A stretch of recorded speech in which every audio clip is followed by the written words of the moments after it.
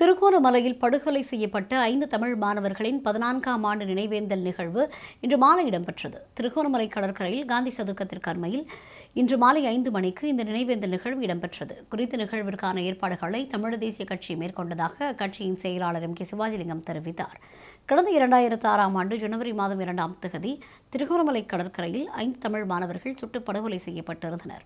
இவர்கள் காபோத உயர்தர பரீட்சையை எழுதிவிட்டு பல்கலைக்கழக அனுமதிக்காக காத்திருந்த நிலையிலேயே படுகொலை செய்யப்பட்டிருந்தனர். இந்த மாணவர்களின் நினைவேந்தலை இன்று அனுஷ்டிக்கப்படுகின்றது.